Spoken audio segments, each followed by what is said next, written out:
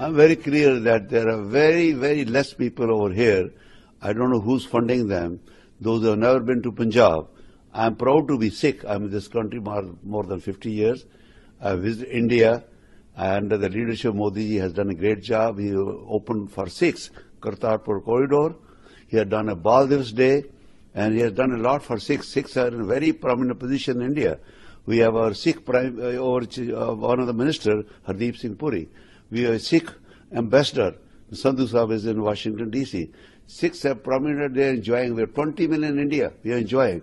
I'm afraid to say the people, those who are talking about Khalistan, they have never been to Punjab. I don't know what are they thinking about it. They're very less, whether they are in Canada mostly or a little bit in America, but there's nobody there to support them.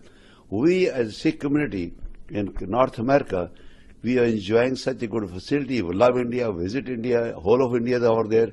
And India, Sikhs have been the Prime Minister of India, Dr. Manmohan Singh, for 10 years.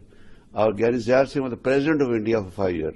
We had Army Chief of the Army Staff, Chief of the Air Force Staff, Chief of the Naval Staff, very, very prominent position. Even with Modi ji being there, we are very proud of what he has done for Sikhs and Hemkund, road banana or whatever the other things are there.